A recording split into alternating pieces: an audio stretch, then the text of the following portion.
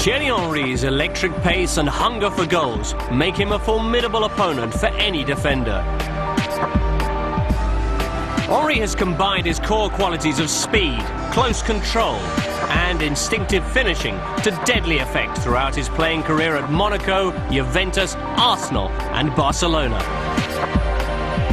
He also played a vital role in France's victorious UEFA Euro 2000 campaign. This goal against Denmark, the first of 3 he scored in the tournament. Henry displays his turn of pace, sprinting at 30 kilometers per hour towards the goal some 58 meters away, with only Nicolas Anelka in support. Going it alone, Henry bears down on goal before weighing up his options. Find Anelka on the right or shoot for either Peter Schmeichel's near or far post. He chooses well.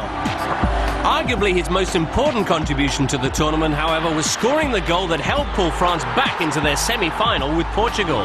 As the move advances down the right, Henry awaits in the penalty area to meet Anelka's pass. His sight of goal is blocked, but the view of Portuguese keeper Victor Bayer is also restricted, and he can do little to prevent the goal.